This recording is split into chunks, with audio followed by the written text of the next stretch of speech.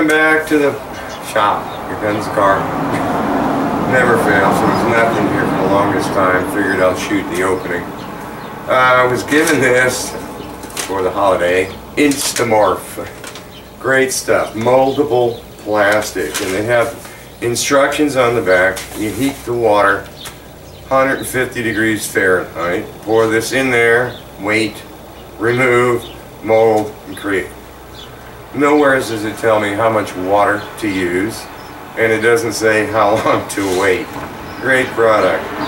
Thought it'd be interesting to see what it does. Alright, this is a quick little one-day project here to solve a problem.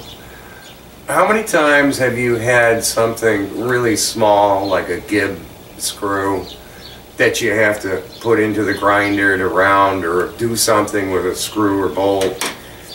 So you do one of two things. Either first thing you do is you grab it with the pliers and you try to run it in there, but inevitably the screw pivots sideways. So you realize that's worthless. And you've done it a million times and you have the same results. Or you grab it with your fingers now, you're stupid enough to grab it, and you put it in there, and one of two things happens. Either somehow it magically grabs in the grinding wheel, flies across the shop, and you spend the next hour looking for it because it's your only one. Or it gets hot and you burn your fingers and you jump up and down. So this is a project. I saw a picture of it on Google and decided to make one, so I hope you guys enjoy the video. Alright, to do this, I'm looking at the picture here of this clamp because I kind of like the looks of it and how it's going to work. So I started just drawing it on a piece of metal and it wasn't looking right, so I wind up drafting it up first in my Visio program. That way I can move lines and things around until it starts looking proportional. Because I'm looking at this going, okay, so this line here is like on center line with it. These have to be 45s.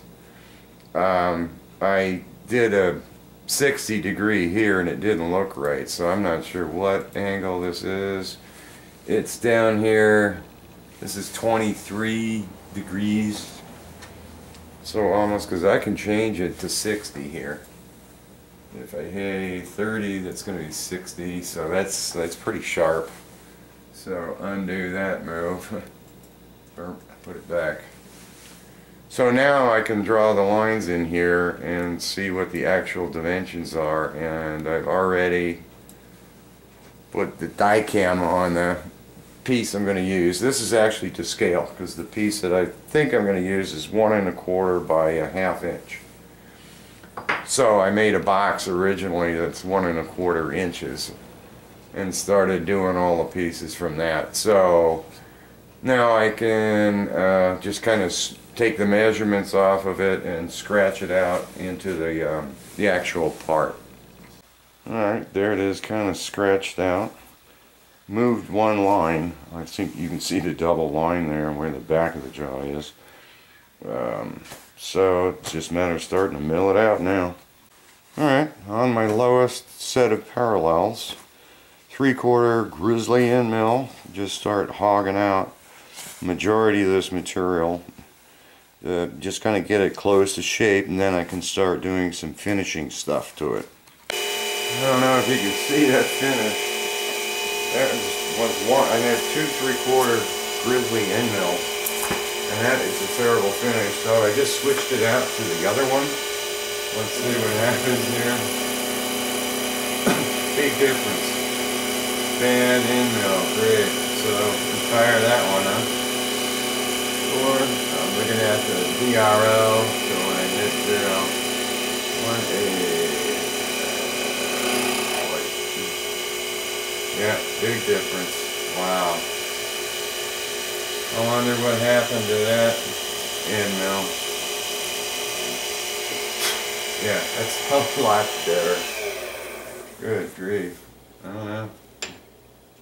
seems like it's fine. You gotta look at it under a magnifying glass. So that's kind of it here.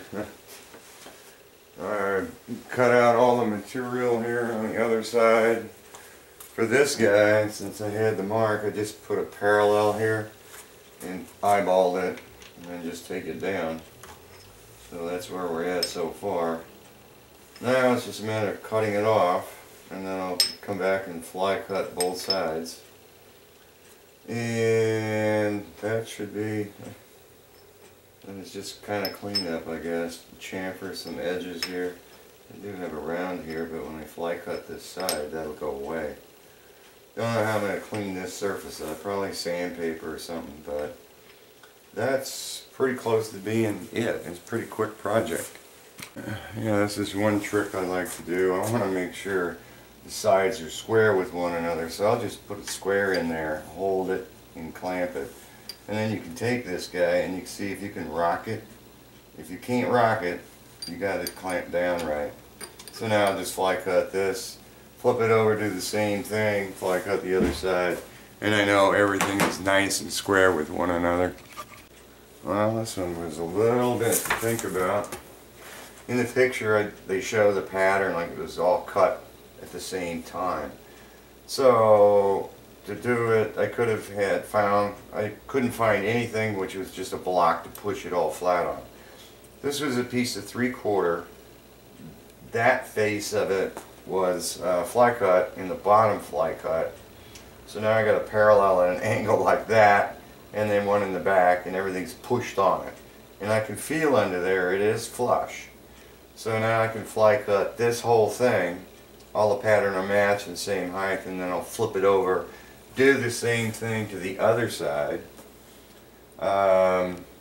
Then, okay, that means I've got two sides. Well, I already got that side done. No, I'll have two sides done. It'll be the exact same thickness. Then I just need to get the top done and the ends, and then do the angle. And then I gotta figure out how to do this dowel pin that goes in there.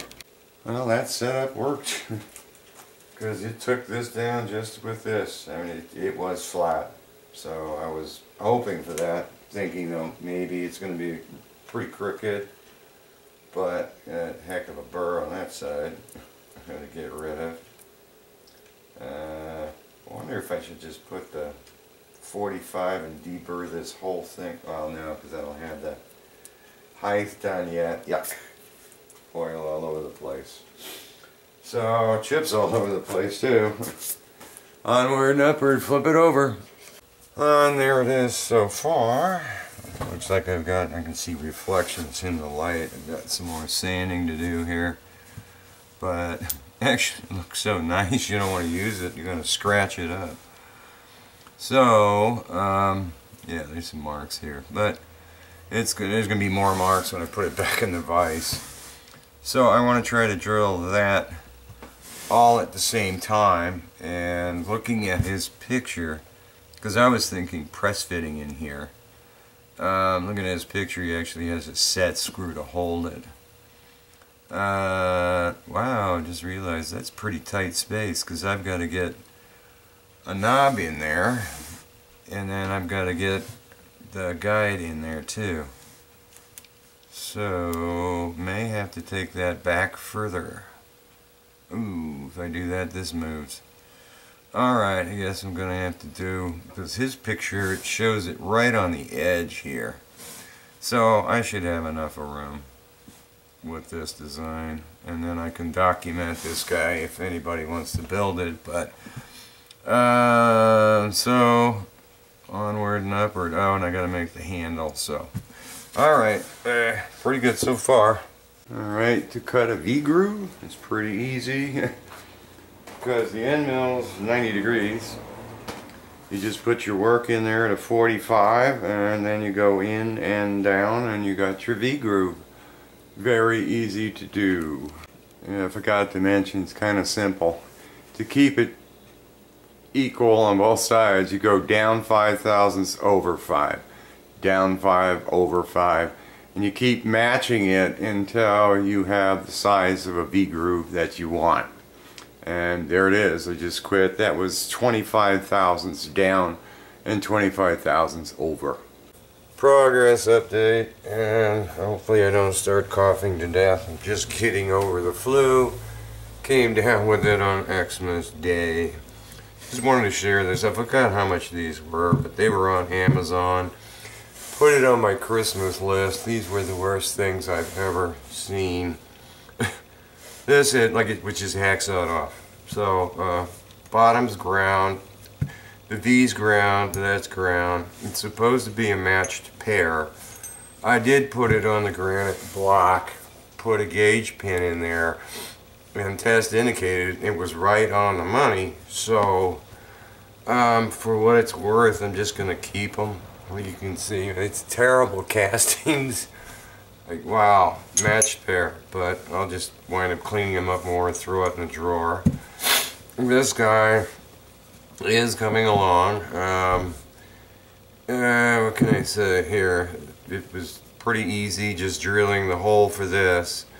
Actually, I drilled that out first and press fit it down in there, so it's there. And I knew this dimension, but when I went out and I was just eyeballing it with the drill bit, oh, I'm way off camera, eyeballing it with the drill bit, it looked like it was off. But I just said, forget it, I'm just going to trust the DRO, and it came out right on it. Same way, well, no, there was no problem drilling this hole. And I went with 5 millimeters rather than a 1/4 because it looked better. And it's also a finer thread, so I like that. And then you can see I did a relief in there. I used a little cutter. I ain't going around, I don't know if you can see it, but so if you're going to make this, you might want to consider drilling this hole first before removing all this material here. So I've got, what do I have left? Drill and tap that, cut this groove in here, and I was thinking, how am I going to hold this? Let me go get the vise now.